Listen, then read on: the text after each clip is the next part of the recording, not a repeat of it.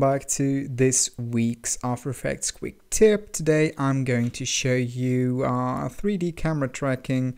It is a pretty damn good feature in After Effects. You see, just drag and drop your 3D camera tracker onto your composition, onto your video, and it's going to analyze it, and that's going to take a while, so I'm just going to fast forward to the point where the camera is solved and we can actually go into the keyframes. See you in a minute. Okay, the camera is solved, so we can go ahead. Any second now. Okay, so, sorry. Yeah, we've got our keyframes generated, or tracking points, and now we can just like select the triangle, right click, create text in camera, and we have a text, and boom, there we go.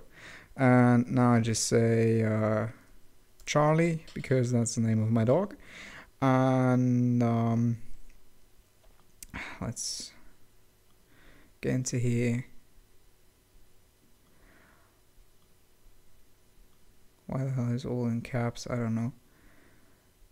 I'm just gonna go with the light version of the open sounds. Okay, and now we have various possibilities. You can see here there's a 3D grid, and if we want to, let's say I want the font to face the camera better, so I can turn it around here, this axis and the X axis.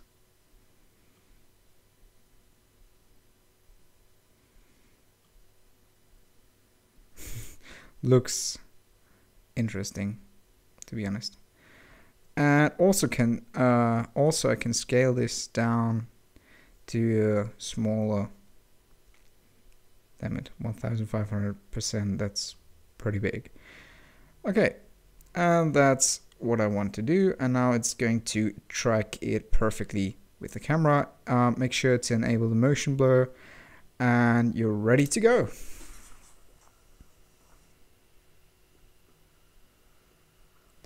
That's a pretty damn cool effect.